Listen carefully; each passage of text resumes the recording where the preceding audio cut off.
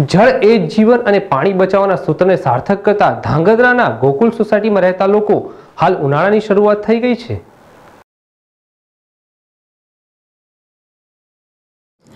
આગામી દિવસોમાં ગરમીનો પારો દિવસે ને દિવસે વધતો જશે, તેમ પાણીનો દુકાળ વધુ પડતો જશે। તેમ ગત વર્ષે ગુજરાતમાં સારો વરસાદ પણ પડ્યો હતો। સરકાર દ્વારા પાણીનો વપરાશ ઓછો થાય અને જળ બચાવવા માટે અપીલ પણ કરતા હોય છે। ત્યારે ધાંગધ્રામાં ગોકુળ સોસાયટીમાં રહેતા પરિવારના 8 ઘરની અંદર રહેતા પરિવાર દ્વારા છેલ્લા 12 વર્ષથી વરસાદના પાણીનો સંગ્રહ કરીને તે જ પાણી વાપરે છે અને તેમને કોઈ દિવસ પાણીની તકલીફ પડતી નથી। તેમજ પાણીજન્ય રોગો જેવા કે સાંધાના દુખાવો, પથરી જેવા રોગ પણ થતા નથી અને બહારથી પીવા માટે પાણી પણ માંગાવવું પડતું નથી।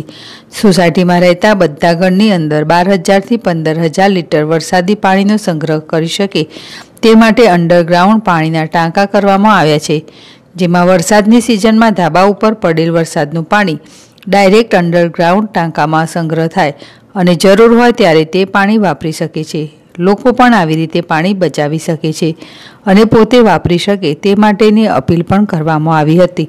સૌરાષ્ટ્રમાં કાયમી દુકાળ હોય છે ત્યારે આ સોસાયટીમાં રહેતા લોકો જેવું કાર્ય બીજા લોકો પણ કરે તો જળ અને જીવનના સૂત્ર સાર્થક થઈ શકે અને આપણા ગામમાં કે રાજ્યમાં પાણીનો દુષ્કાળ પડે નહીં। લોકો બીજાને રાહ ચીંધે અને બીજા લોકો પણ વરસાદી પાણીનો સદુપયોગ કરે તો 12 માસ લીલા લહેર રહે અને ગામ અને રાજ્યમાં પાણીની સમસ્યા કાયમી હલ થઈ શકે। ધર્મેશ રબારી, ZSTV, ધાંગધ્રા।